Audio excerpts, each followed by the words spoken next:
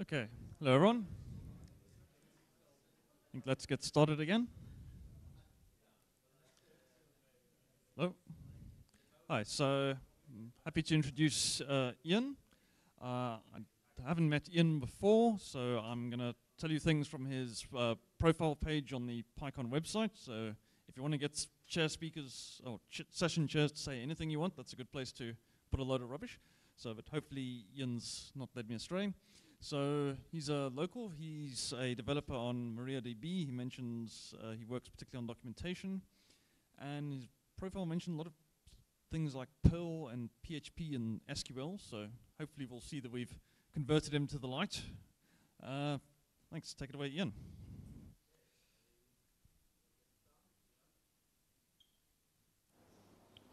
We're getting sound now? Good. Okay, yes, I do confess to having a Perl background. So welcome, I'm from the MariaDB Foundation. We're going to be talking about MariaDB 10.2 and 10.3, some of the new features in there that are of interest to DBAs, but also to developers, some of the things you can take advantage in your code. So I'm sure everybody knows what MariaDB is. It's a fork of MySQL, the relational database. It was forked when the original developers of MySQL became concerned about the future of that and whether it would still remain open source in practice as well as in principle. So they forked it to make sure that that would continue to be the case. And that's basically a drop-in replacement in almost all situations for MySQL. So there's the MariaDB Foundation and the MariaDB Corporation. I'm from the foundation. There's the corporation is the for-profit entity. They sell services and they sell proprietary software as well that are added onto the core server. And the foundation exists to make sure that the community can continue to contribute to MariaDB, so that any contributions that people want to make are eased through the process, are welcomed, and are ensured that they're going to see the light of day. But out of sync here, jumping down. Okay, I know the talk said MariaDB 10.2 and 10.3, but talking to a few people, I realized not too many people know about some of the features in 10.1, so I thought I'd take a step back and go with some of the new features in 10.1 first. 10.1 is the previous stable release. It's in Debian 9, for example, at the moment. So probably if you're just relying on something on your distro, you are more likely to be using 10.1. So it first came out as stable in October 2015. Some of the new features it had, it's got the Galera cluster. So Galera cluster is basically a clustering engine. In MySQL, there's an enterprise add-on. This is now a core part of MariaDB. Before MariaDB 10, it was a separate download. It was always freely available, but now it's part of the core server. So if you just download regular vanilla MariaDB, Galera is ready to go as soon as you need it. Encryption. This is data at rest encryption, so we're not talking about SSL or something like that across the network. We're talking about the data as it sits on your drive in your log files. So that's now a possibility to implement from MariaDB 10.1 as well. There's new kinds of page compression, roles, GIS improvements. I won't go into those too much detail. I'll just highlight them and leave it there. So MariaDB 10.2, that's the current stable release. That came out in May this year. A couple of new features there. One of them is the storage engine called MyRocks. And MyRocks, so if you know the way MariaDB is set up, it has the concept of storage engines. The default storage engine is InnoDB, which is your regular multi-purpose storage engine, but you can get particular storage engines for certain purposes. And MyRocks is one that was developed by Facebook. Obviously, their needs are quite intense, and they managed to push InnoDB to the extreme But at some point, the space requirements become a difficulty, and MyRocks is developed as a storage engine to allow greater compression. And that's now currently in alpha, but it's now part of MariaDB from 10.2 as well. Flashback's a great feature. One of my first paid-for projects that I ever developed was a booking system.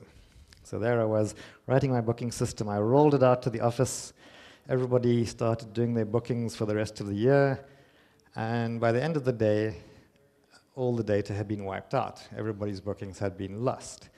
And my brilliant system had decided to use the timestamp. So if the timestamp was more than a certain period of time ahead, it would wipe out the old bookings. Of course, somebody's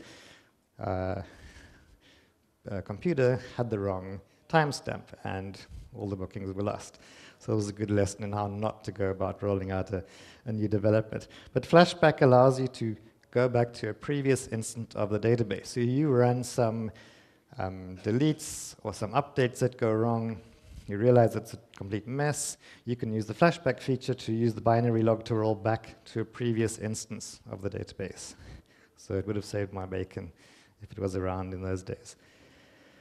It only applies at the moment to DML, so deletes and updates, not to things like changing the table structure, dropping the database entirely, or things like that.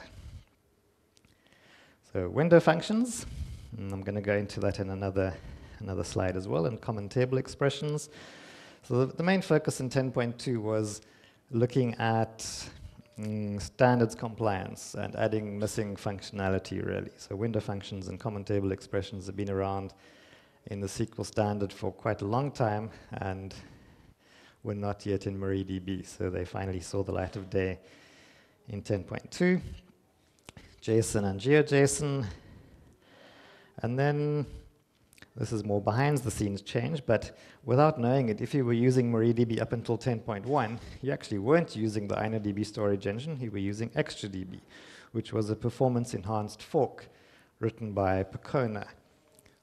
So a lot of the early benchmarks that people saw, the performance benefits that people saw from switching to MariaDB were actually because of ExtraDB. But Oracle has now merged most of those improvements back into InnoDB. So it's caught up again, and there's not really much point to continue doing multiple merges. It just slows the developers down. So we've made the decision to go back to InnoDB, and to all intents and purposes, the performance is now equivalent. So there's no loss there. There's a very obscure edge case where ExtraDB is still better, but I doubt anybody is going to come across it in practice. So window functions. Window functions are basically a function that can do their work on a number of related rows. So if you take a normal function in an SQL statement, it works on that particular row. Or you can take an aggregate function that works on the entire data set. So a window function is kind of somewhere in between. So if you know SQL, these are a list of aggregate functions that also work as window functions. Count, sum, average, and so on.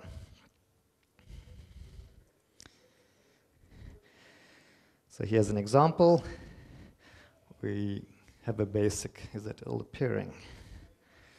Not quite.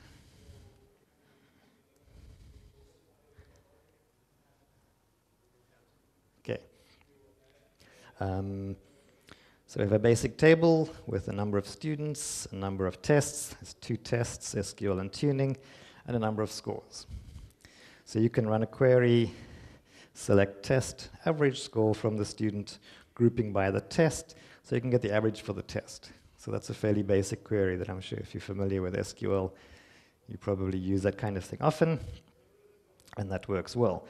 The next query is the kind of query that people who are learning SQL tend to do and get results that they're not expecting. So if you want to get all of the students' results individually, as well as the average scores, in the same query, you might try something like the query at the bottom there, and you can see you only get a single student's results returned. You're not getting what you probably were hoping for. And that just doesn't work in regular SQL without window functions. Either you would have to use multiple queries, or you would have to pull the data set into the code and then do some of that calculation inside the code. So window functions allow you to now pass all that work across to the database layer. So it makes your life as a developer a little bit easier. You hand it to the database and don't worry too much about taking care of what it can't do. So there's an example of a window function. It's highlighted by the over keyword and partition by. So in this first case, you're partitioning by the test. So you're getting the average for each test, for the SQL test and for the tuning test. But at the same time, you're getting all of the individual students' results back. So that's the kind of query that's possible with a window function that wouldn't have been possible before. And the second example just shows you partitioning by name instead of by test. So you can get the average for each individual student. Chun is getting 74 and Espen is struggling a bit with 37.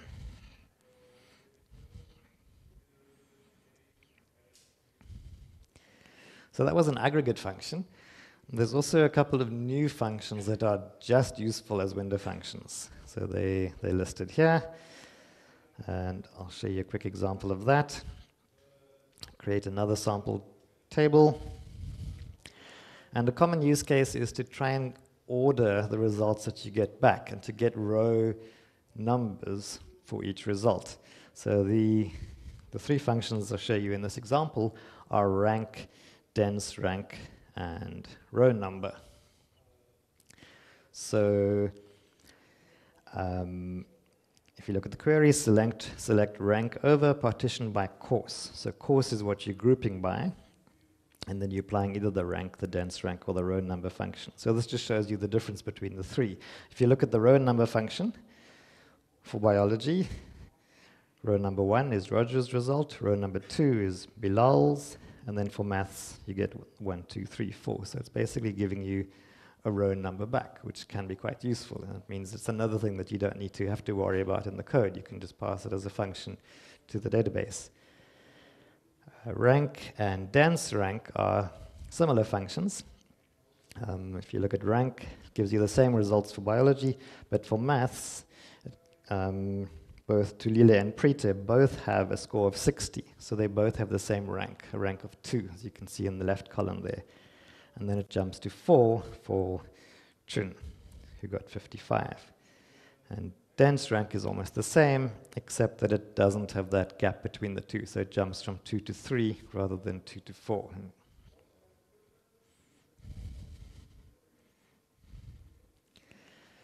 So that was very briefly window functions. Common table expressions. Common table expressions are similar to a derived table, or they're similar to a view that you can access inside the same query. And they're very useful for things like recursion. SQL is very poor at traversing tree structures. Doesn't do that well at all. Common table expressions, or recursive common table expressions, allow you to traverse a tree structure, like a route map, very easily. It's a structure that handles that kind of thing really well.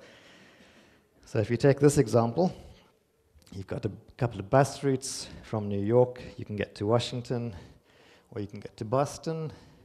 And from Washington, you can get to Raleigh. And from Washington, you can also get to Boston, and Boston back to New York. Okay, that will be a query that allows you to show the possible destinations from that. And the keyword there is with. With tells you that you're getting a common table expression. In this case, it's a recursive common table expression. You also get non-recursive common table expressions. And then you can see it's given the name, bus destination, bus DST, and that's get used later on in the query. So that's why I say it's like a view that you define, that you then use later on in the same query. So effectively, it returns Boston and Washington in the first pass, and then recursively goes back and finds the next part along the route. So that's basically where it gets its name from. So it's a useful kind of structure. Okay, this is another example which shows you the entire path, not just the destination. So New York, New York, Boston, New York, Washington, New York, Washington, Boston, and New York, Washington, Raleigh. I won't go and try and explain that too much. But again, the principle is similar, that the kind of thing that you previously would have had to do in your code, now you can hand across to the database layer and get the results immediately from your query, which is usually a much more efficient way of doing it. MariaDB 10.3, that's the current development release. It was first alpha came out in April this year. And the focus there has been on Oracle compatibility, or compatibility with other databases in general. MariaDB Corporation is getting quite a lot of banking customers who are trying to migrate to MariaDB, and they are asking for compatibility with other databases to make it easier to migrate, and that's really been the main focus of the work that's being done with MariaDB 10.3. So things like sequences. Sequence is it's a kind of a replacement for auto-increment, if you've used that kind of thing, as well as intersect and accept, and I'll show you examples of that now. The idle transaction control, that's an example from one of our contributors, which is Alibaba. Alibaba is the Chinese e-commerce giant. Up until this year, the foundation had one platinum sponsor, which was Booking.com. From this year, we've got two more, which is Tencent and Alibaba, the two Chinese giants. And the reason they got involved with MariaDB is they actually forked MySQL a long time ago. And they have more than 100,000 database instances running at any point in time. So the kind of scale that they're working at is quite phenomenal. So they're coming up against problems that only a handful of other companies in the world are encountering, the kind of scaling issues. So they forked MySQL and added the enhancements to it, but then they found that they were falling behind as MySQL and MariaDB developed. So they thought, well, let's actually use open source the way it's supposed to be used, contribute our changes back so that everybody benefits, and then we can also benefit from the changes that are coming out in the new releases. So they tried to do this with MySQL, and their changes weren't accepted. So they came to MariaDB, and we were quite happy to accept their changes. And these are now going into 10.3. So idle transaction control, it doesn't sound that exciting, but it's normally a connection times out if it doesn't do anything for a long period of time. This gives you more fine-tuned control over that. So you can time out a connection based upon what kind of transaction it is. Is it a read transaction? Is it a write transaction? And you can bring that kind of timeout to a much smaller number rather than the generic timeout. So for most use cases, it's not going to make any difference. But if you're running on Alibaba kind of scale, it's an important part of their requirements. So this page shows you the difference between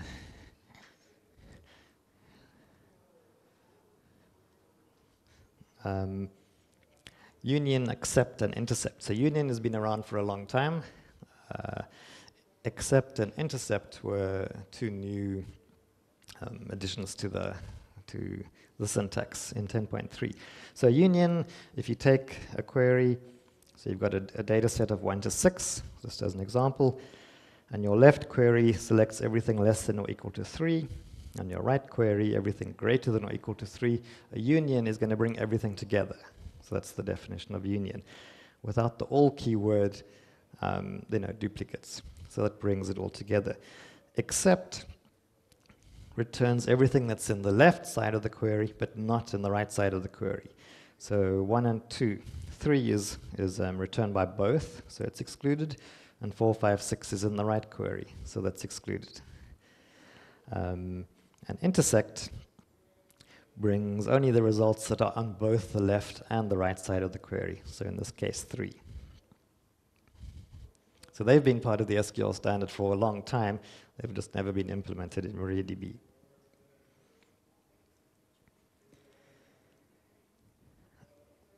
That gives you a quick example of a sequence, which I said is a kind of replacement for auto-increment. You can create a sequence that's basically stored in the database as a table. You can start it with any number you want, set your increment, and then using the next val function, you push the sequence along, or the last val function to return the previous value. And like an auto-increment, you can also reset it at any point. It's got some advantages over auto-increment. So if you are developing applications and you're relying on auto-increment, you might want to consider moving to sequences with your new development. It handles sort of multiple connection issues a little bit better than auto-increment did. And that's basically it. That's where you can find us, documentation and IRC. Yeah, any questions?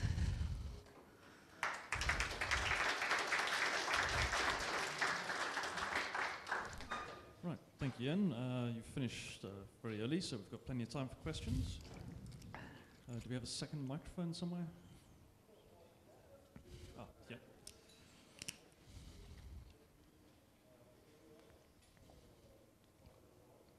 Right, yeah, okay.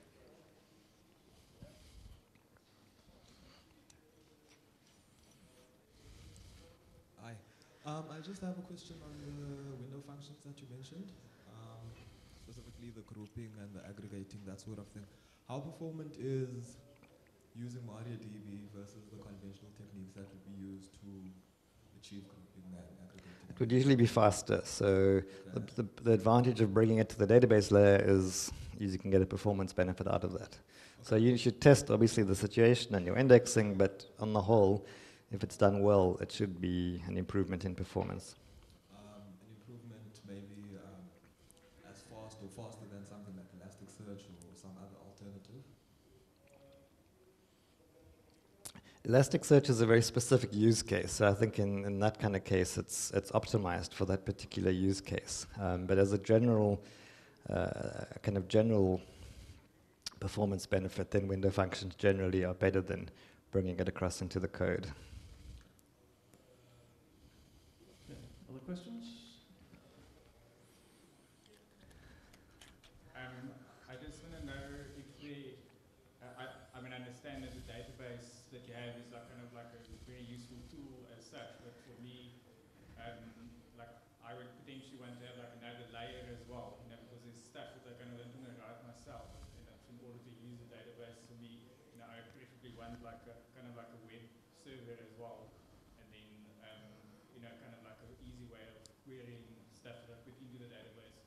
So I was just wondering if you actually either develop something like that as well, or if there is actually something that you can recommend one can look at that uses maybe this underneath that, you know, has some sort of like interface to it. So if I have, for example, lots of images with like different, you know, like say temperature or something associated with a different image, and all sorts of other criteria that I can kind of like grab out of the database that I want to see, and then kind of like just easier display it, you know, without having to like write all of it myself.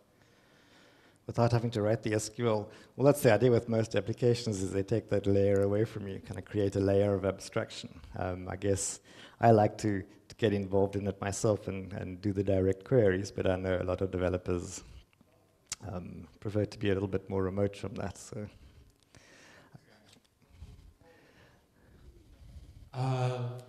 With your JSON support that you were mentioning was introduced in 10.1, do you have native querying on that, or is it just optimized storage for JSON? The JSON type is implemented slightly differently to MySQL. So in MySQL, it's actually a separate type, specific JSON type. The MariaDB implementation is basically as a text,